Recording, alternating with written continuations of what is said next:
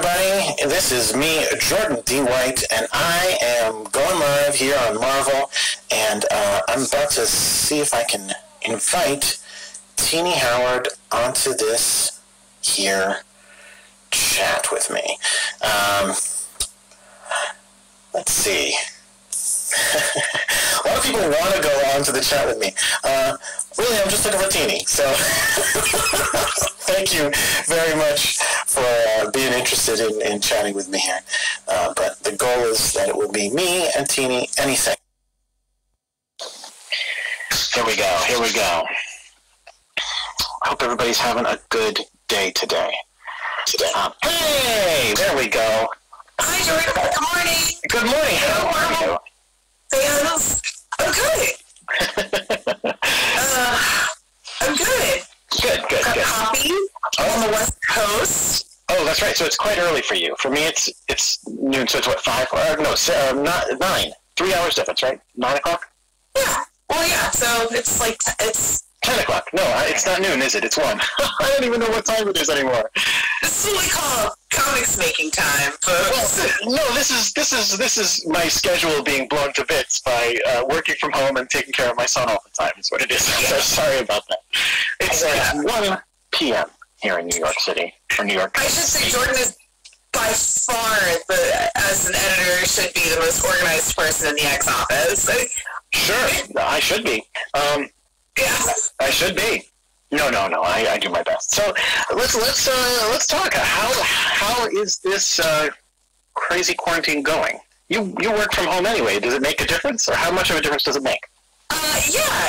You know what? It makes a little bit of a difference now that I live. I lived in North Carolina, like I did for years. I was like a total recluse, like a swamp witch who lived in a bog and didn't go out ever.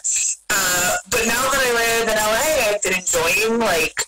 Can you hear me okay, Jordan? Oh, yeah, absolutely.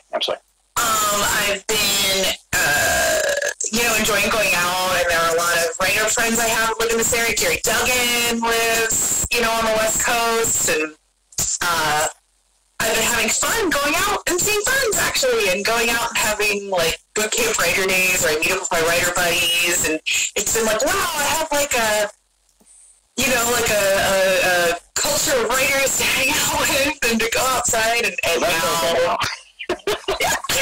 But I'm inside with my husband and my 2 cats who are like, as it should be, my favorite people to hang out with. Yeah. So being inside with them is like, there's no one else I'd rather be inside with. Yeah, I feel the same. Hanging out with my little one is the best part of the day. It's so much fun. It just is a complete destruction of my schedule and rhythms. That's all. So while I'm hanging out with him and playing with him is the best, and I don't think about work at all, and I just have a good time. And then I put him down for his nap, and I come back to my work, and I'm like, oh my god, I have no idea what I'm doing. What's going on? Right. What are words? So when I moved out here, so when I was in North Carolina, I was always very much like a 9-to-5 writer. Like I would wake up and I liked working like during work time during the day, Monday through Friday. I got very into that. And like, I was on the East Coast with you guys, so it's like, I would work until about you guys were done for the day. And then when you guys left, I would be done too. And then when I moved to the West Coast, it was like, well, I'm still on a really East Coast schedule. So, with 7 a.m. till 2, like, and that wasn't so bad. I was doing okay with that. And then this happened. And now I've become like a total night owl, which means my whole schedule feels like it's moved back a day, because if I want to have something done for you to read it on like a day you need it, that means I now have to have it done completely done the night before because of time and because of the way my life is fully indoors now. Well, let's talk about Excalibur. What do you think? How has working on Excalibur lived up to what you thought it would be? Like when you came and you pitched, we've talked about before how when you pitched the book, it wasn't actually Excalibur. It was a book that had a lot of the same ideas in it, but it was not exactly the same. How has it been? Like, do you love it as much as you would have loved that book, or what have you found that's new that you like? I think I love it more. Oh. And And what's weird is that, like, I loved it a lot going in. Like I've said before, like, you know this, like, when I first read Jonathan's treatise on the X-Men, you know, he had a very, like, there's story, I don't want to call it a story Bible, because it was very much like an approach. Like, I mean, there was a lot of stories up in there, but it was very much like a treatise. Very much, you know, the way Jonathan is he approaches things from, like, a very big conceptual level. And I like that, too. So when I read his take, I was like, yeah, I'm totally in on this. Like, I've been, like, an armchair historian since I was tall enough to read. Like, I love, like, cultural movements and sociology and all this, and so I saw all that in what John was doing, and I was like, you know, there's a fantasy angle here, there's a magic angle here, there's a cultural expansion of this idea, and when I came into the room, I was, like, super, I mean, Jordan knows this, Jordan was there, but this is for you guys, you know, I was super,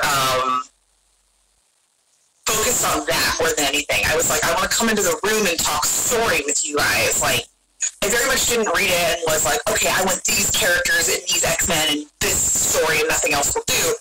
So much of what we were doing was not completely new stuff that I was like, okay, I have a couple characters. Like, Apocalypse has always been someone that I was like, I really think has an interesting position right now that I want to get deep into. But there were, like, I came into the room less like, these are the X-Men I want, this is the team I want, I'm going to fight for these characters, and more like, we're all going to build this story together, here's the part I want to do. Mm-hmm. Here's, like, the section of the pie that I would like to cover in our book report on Krakoa we're all doing together. Do you remember that, I mean, I'm sure you do, but, because, again, I don't know how many people know this, that I actually had a little box of index cards, and we just wrote down the name of every X character we could think of and laid them out on the table, and everybody was basically like, was in the room calling dibs, like, oh, okay, I definitely want this character. Well, hold on, this character's got to be over there, and so we could, like, assemble. It was a draft! It was so cool. Oh, it was an X-Men draft! And I will never forget that you, while Jerry was out of the room, tried to slip Polaris into Marauders. And he came back and was like, "What's this? What's going on here?" And you were like, "No, it's good." And it didn't stay. So I love Polaris. I love Lorna a lot, and she, you know, she's gonna be in Leah's X Factor book, and I'm, like, so glad for that, because Leah is, like, the perfect person to write Lorna right now, I think. Mm-hmm. And she's her and Jonathan have, like, a really cool approach on, like, Lorna's status on Krakoa, and I really love it.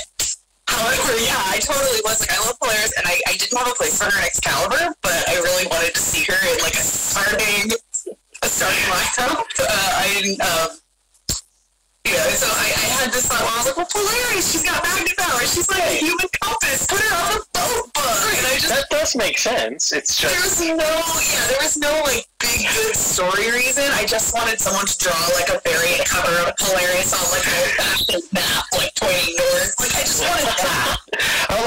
Again, my favorite part was just that you did it while he was not in the room. You were just like, yeah. I'm just going to slip this one over here. Boop. I was Scorpio, baby. I was like... So, like, he was going to come back and be like, oh, is it that? I guess I said okay to that. Right. He would just get home and look at his, like, because we were all taking, like, photos of, like, the wall we stuck it on, so we would know, like, who was on whose team.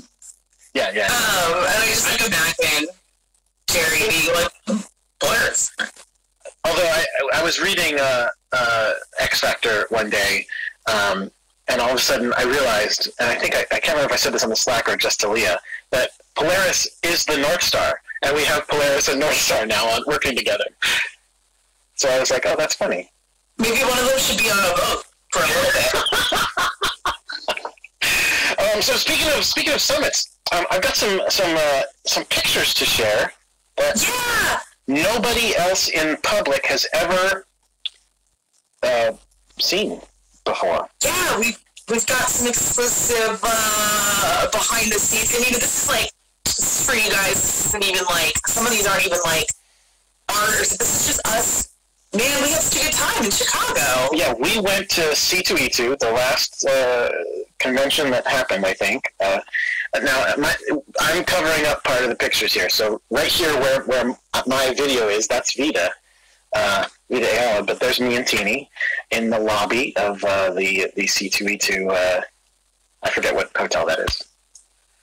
Yeah, the McCormick. We had so much fun at that show, and like, it was a little weird because I think there was a lot of that idea of like, well, what if, we don't get to do any more shows this year? So we really, I don't know, we just, it was so magical. We just had a good time. We really all just like hung out. Go ahead. Jerry Duggan. Yeah, Jerry Duggan took these photos. He's an amazing photographer. He takes pictures a lot, but he doesn't share them a lot. So we're very thankful to him to letting us see these. He's so good though. He's so sneaky. Like you never noticed he shared him. He worked out these photos for us. We've seen like a few of them, but we asked if he had any photos from C2E2 to share with you guys of the room, and now like peering at that, I'm like, I have secrets on it. Aside from who we're sitting in there with. So after the show, we actually had an X Summit. So we did the whole convention, and then we stayed an extra day and a half so that we could all get in a room together and beat out all sorts of new X-Men stories. Worked a lot on Ten of Swords and worked a lot on what's happening afterwards. Hey, there's Al Ewing. He's not writing an X book. But there he is again with Leah. And this was outside of an Italian restaurant we went to. That was wonderful. There's Vita. That was probably the best Italian food I've ever had. It was really good. It was the first time I had ever had chicken parm, because for a long time of my life I really hated tomato sauce. But it was great. It was great. I've gotten over it. There's Ben Percy in the room, pitching us some probably Wolverine gutting somebody or something. I also like to point out that Jerry takes all these photos completely candidly and doesn't tell anyone, and Ben still looks like a magazine editorial in this. Ben is so photogenic. It's so unfair. He looks great. This picture is, I think, the night after our summit, out at the bar, sitting there talking about what's going on, and the picture of me here, the video, is blocking the only photo that we have of Jonathan Hickman. So I don't know, can people watching move you around on the screen? I definitely can't, but I don't know if anybody else can. At any rate, there's the mysterious Jonathan Hickman looking at his phone. The mysterious Jonathan Hickman, yeah. And then there's there's Leah Williams, Vita Ayala, and me making some sort of really intense face. I don't even know. I remember I was talking about something really serious because John was looking at something kind of silly at the time. Mm-hmm, mm-hmm. And we kept checking in on what he was looking at while I was getting really serious. But that was Monday night. We were all we'd been working, but the bad news is we all really like talking about this stuff. Yeah. So we tend to just go out and keep talking about it, even though we say we're sick of it. We don't want to talk about it. No more work. Let's go get drinks and food, and then we're just hey man, where's the Polaris in your book? Over dinner. And also again, this is after the summit, so we're also excited because we're all talking about the new ideas that we hadn't had yet. I know a lot of that night we spent talking about a pitch that Leah had. That's what we were talking about at the time, actually. For a character who hasn't really had a spotlight in the post House of X world yet. But no, and Leah had been spending most of the day talking John into really an exciting new take on things, and that's one of the coolest things about this is I don't know, I really love the retreats, the little X retreats we do. It's just fun. We just like each other, and we trust each other. And that's the big thing I think too, is we trust each other as storytellers. So I don't know. They're like council meetings, but less contentious, and we get on with. Okay, wait. So which council member are you in the Krakoa Council of the X Summits?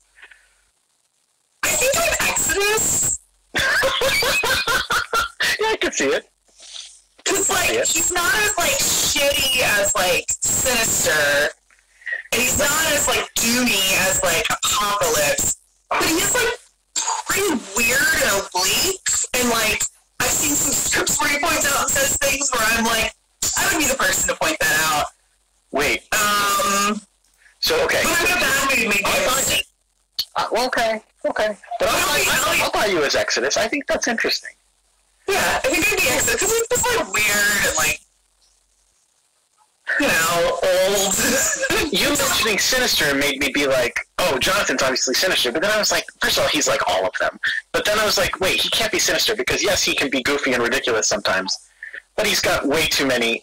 He's got way too many evil plots. Sinister has evil plots. He's Sinister in the big room. Yeah, well, for sure in the big Marvel stuff. In the big Marvel room where it's everyone. Jonathan is the Sinister of that council. But is he the Magneto of ours, or the Xavier? That's the question. Or is he the Apocalypse? I don't know. I feel like I'm the Doug Ramsey though. Yeah, you are.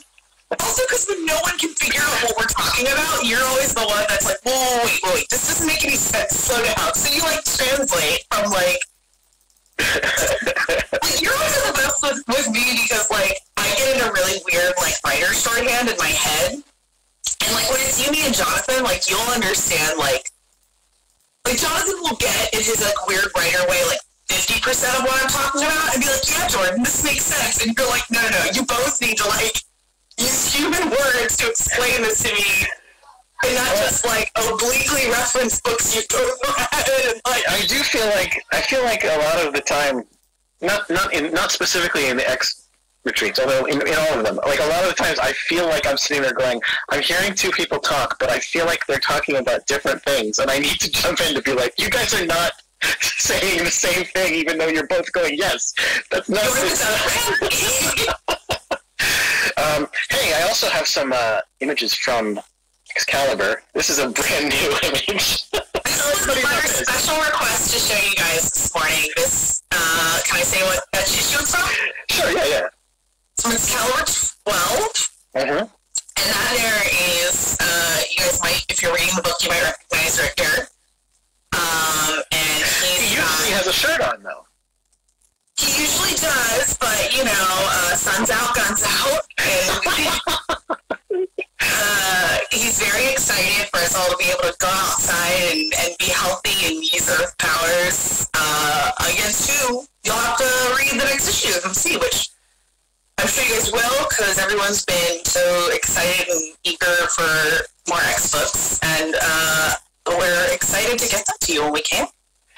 I also have 3 images from issue 11 from the colors. The quick little images here.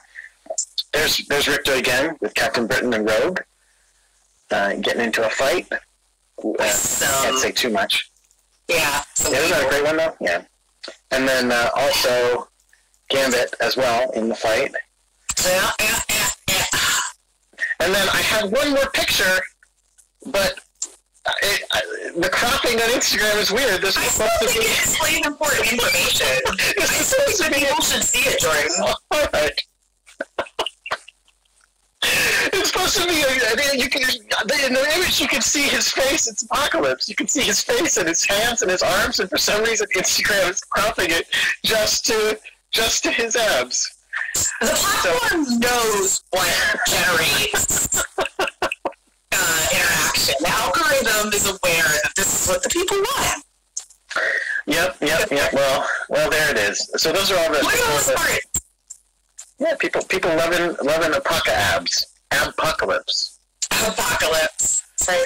Phrasing to say. Anyway, so yeah, I don't know. What else should we talk about? I don't know. I was maybe we can take some questions, but it's kind of hard to read down there. But if you ask a question and we can see it, we'll answer it if it's something we can answer. Well, there's actually I've got like a little questions thing. Although the problem is. Oh, you do? Are there any good ones? A lot of them are. No, that's not me. I'm sure you guys have very good questions. A lot of them are saying hi. There's a lot of them. I'm trying to scroll through them. What's your favorite sport and hobby? Are you both working for Marvel? The answer is yes. But sorry, what's your favorite sport and hobby? my favorite sport is hockey, so like to watch. But I live in LA now, so I kind of like basketball just because everyone does here. Oh, is that? I didn't know that. Yeah, always being a basketball. But I like the West Coast is. I feel like being basketball. I knew that. But yeah, I grew up watching hockey, and I like hockey. I go to hockey games like usually once every year or two if I can handle it. My favorite hobby, lately I'm baking like everyone else, but I also play a lot of video games, and I love to watch documentaries, like the weirder the better. Like I watched Tiger King like everyone else, and now I'm like, everyone's like, what can I watch? It's like Tiger King. I'm like, I've watched everything that's like Tiger King. I've watched every weird documentary. I haven't watched Tiger King. Everybody keeps talking about it. Like literally, like every podcast I've listened to this week has talked about it in some capacity or other. Like everyone is talking about it, and I haven't watched it. So I guess I'm super left out. I caught up on Better Call Saul last night, and the most recent episode was brutal. That was fun. I've been listening to. I don't know if you've seen on Twitter. While I'm working at home, I have listened to almost nothing except for REM. I saw that. I'm so impressed by your ability to listen to music in a catalog form. I'm like, it's fun. I like to, because I love music. I appreciate it. Like I love like owning music and organizing music and like listening to it. Like I twice in my life, I have done like more than twice, I think, but two big ones, like musical missions. Once back when I had CDs, and once when I was in MP3s, where I went, I'm going to listen to everything I have. And it took months and months. When I did CDs, I did it alphabetical by artist, but I had a 5-disc changer, and I would only put 3 by the same artist at once so that I would get some variety. And when I did it with MP3s, I listened to every album I owned in alphabetical order by album title. And then, you know what a 5-disc changer is? Good point. It was sorry to interrupt you. 5 CDs. And you could that way the amazing idea that you could shuffle 5 albums at once, and it would play a song from one album followed by a song from another album, and you're like, oh, how is this possible? How can this be? Physical media. It's like a radio station, but one that only plays 5 albums at once. But still, it's like the This Is REM station on Spotify. Right. Well. Although I haven't been listening to the station, I've gone on like Amazon Music, and they have like all of their albums, and I went through all of their albums chronologically, and now I'm going through them in reverse popularity order. Hey, cats! He would say hi, and he yells. That was it, but it was still a cat. I miss cats. I love cats. They're the best. Someday I'll get more cats. No, I'm impressed. So the other night, I thought about your REM project, and I was like, maybe I should just like pick a band and listen to their like everything they've put out. Well, and the good thing is that they're a band I don't mean I'm not a fan. I wasn't a fan of theirs. Like I didn't like them, but I wasn't that familiar with them. I knew all their hit songs, and I knew a couple of theirs, and that was about it. And I was like, let me just dive in. Now I'm a fan. No, that's what I'm saying. Like I feel like there are so many bands that I love that I'm like. I already love that I listen to like the 30 songs I really love from them, and I'm like, so like the first two I thought of are like The Cure and like Depeche Mode, because those are 2 of my favorite bands. Yeah, do it. Duh. But and then I was like, well, maybe Kate Bush, because I love her too, and then I just started like listening to Hounds of Love, like the album on repeat, and I was like, this is my problem. I get to like one album, and I'm like, I don't want to change it, or like I get to one song, and I'm like, I want to listen to that song again. I think if I were to do it, I would have to do it with like my records or something. Because Spotify or like my computers, it's too easy for me to like get bored and click next. But if it's like my record player, then it's just like, well, it's a record. It plays. Right. You can actually pick it up and move it over, and it's difficult. I have a record player. I have a couple of records, but I used to have a record player when I was in like college, but I haven't had one for a very long time, unfortunately. We've been using ours a little more because we're in the house, you know? Right. So it's nice to be like, well, I'm just going to put something on the speaker. He also keeps bumping the table. My mic, or my phone is on. He's huge. He's like he's like 15 pounds. So there he is again. He's very bossy. Let me see. I'm going to take a look and see if I can see any other quick questions that anybody else wants to know. Anything new with Nightcrawler? Yes, but we can't tell you what. But the answer's big. Okay, sorry. I thought you also heard this. We got a message from Leah, and I had to check what it was. It was just for saying we were adorable. Okay, who is your favorite Marvel character? Iron Man. All right, asked and answered. Why Iron Man? So I grew up really liking superhero cartoons and stuff, but when I read comics, it's kind of a bummer, but I was like a little girl who didn't always feel like welcome in comic shops, so I read a lot of comics from libraries and bookstores, which meant I didn't read a lot of superhero comics, but I liked superheroes. But then when I was like 18 and 19, I was old enough to be like, I'm going to go wherever I want. And my husband and one of my best friends, at the time it was my boyfriend, but one of my best friends were like, you know, like, you like superheroes and you like comics, like, why aren't you reading superhero comics? And so I decided to go with Iron Man because, like, the movie was wrapping up and everyone was really into him. My friends, before even the movie came out, I read Ultimates, I think was like one of the first books they gave me, because at the time Ultimates was very of the time. And read it, and it's like, I don't know why I clung to Iron Man so badly. And then, like, what's funny is, like, so much of the first Marvel stuff I read was just, like, portrays him in a really bad light. Like, stuff like Civil War.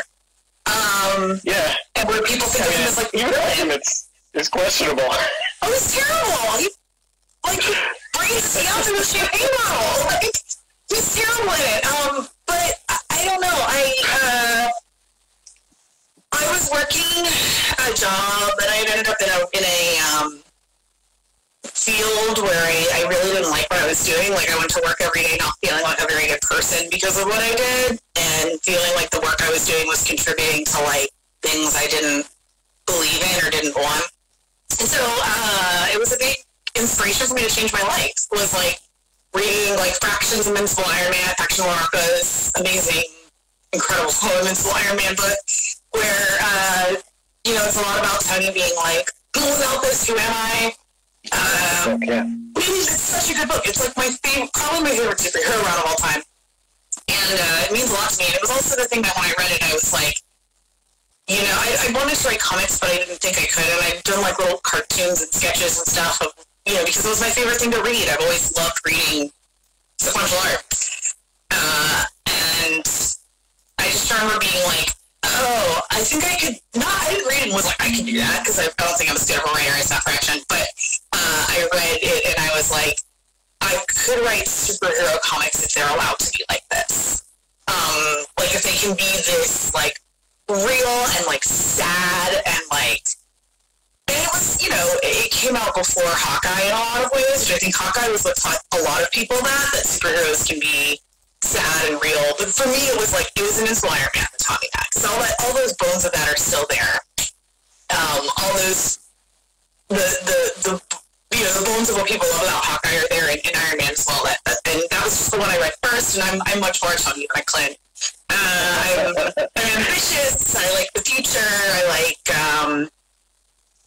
big concepts, and I like, but I get, you know, I'm like, I like Tony because he's not Reed Richards. He doesn't always have a plan. He sometimes just has a passion. Maybe I'm the Tony of Jonathan's Reed. Maybe that's a working relationship. Because I'm like, good ideas, weird stuff. Sometimes I get lost in my own depression. And he's like, I have a plan. Would you like to see the plan? Would you like to listen to me and use the plan? And I'm like, maybe. So I can see that. Maybe that's our working relationship. But yeah, Iron Man's my favorite. How about you, Jordan? Who's your favorite? My favorite Marvel character is Spider-Man. I've been a fan of Spider-Man since I was a tiny little kid. And he does what's right, even though it always hurts him and costs him, and he doesn't want to, and had to learn that lesson the hard way. And I don't know, he's just great.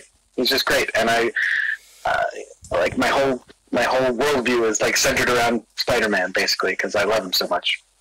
So that's fun. Hey, somebody asked a question in there that made me realize something that we didn't do, and we should do that, and then we should sign off because it's getting late. But we never actually talked about who we are. And that's my fault as the person who initiated this at the top. I did say I was Jordan D. White, but I don't think I said that I was the senior editor in charge of the X-Men comic. And you know, Google us. And Tini Howard by now. Excalibur, among other books. Hi, I'm Tini Howard. I'm losing my voice. I write Excalibur and Strike Force, and I've written Thanos and Age of Conan Belit, and a book called Death's Head that was really fun. Yeah. I write a lot of books for Marvel, but I'm also working on Ten of Swords, which is our big X-Men event that we announced. It is. And I guess we should plug that, and then we should go, which is just Ten of Swords is going to be crazy. It's going to be huge. It's going to involve every single X-Men book we're doing, and Jonathan and Tini cooked up such a cool story. It's really deeply rooted in both stuff that he set up in House of X and then also stuff that Tini brought in Excalibur, and it grows out of them in this awesome, awesome way that will, like I said, it'll pull in every single aspect of the X-Men universe. It's super cool. Yeah. If I can say one thing to get you hooked, if you're reading the books right now, like I know sometimes as longtime comic fans, like we never know what to expect from events, you know? What is that? But I can say honestly that everything in Ten of Swords has come really organically out of what Jonathan and I have been doing. It was less a like proscriptive, let's do an event feeling, and more of a Jonathan and we realized that we've been telling the kind of the same story, or at least two parts of the same story that came together really neatly to make something really cool happen. And I don't know that I'll ever see anything like this in comics again, but I love it right now, so we're having a blast. Yeah, I think people are really going to love it, and I can't wait for them to see it. I can't wait. All right, well, we should probably call it a day. I think we went a little bit long, but hopefully people enjoyed it. Thank you all for watching, and keep reading X-Men comics. They're super fun. Yeah. Follow us to find out more about X-Men comics, and hey, if you're wanting to read more about X comics and you're stressed out right now, order Hellions 1 from your local comic shop if you haven't, because Hellions rules. So Wells and Steven Segovia, and I know that it's brand new, so some of you maybe haven't been able to grab it yet, but you should. And I number 2 is really good too. I think, if I remember correctly from what I've been seeing, I believe all of House of X and Powers of 10 are now up on Marvel Unlimited, and the Dawn of X books will start coming out on Marvel Unlimited this month. So lots of cool X-Men stuff out there if you want to check it out. Yes, definitely. Right. Lots of comics to read. Stay inside. Stay safe. Stay well read. Follow us on social media. Be good. Wash your hands. Don't cough in anyone's mouth. Flip. All right. Everybody, have a great one. We'll see you all soon. Bye.